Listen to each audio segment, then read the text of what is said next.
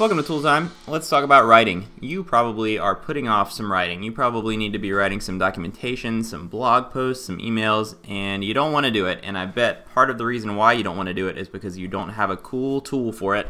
And I'm here to help you with that. So check out Typora.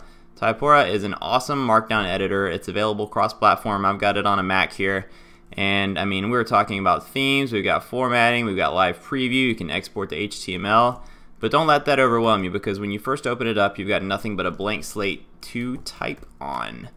In terms of some of the cool features here, we've got a typewriter mode, which moves the cursor to the very middle of the screen. So as you type, it keeps the cursor in the very middle. We've got focus mode, which grays out any paragraph except the one you are typing on.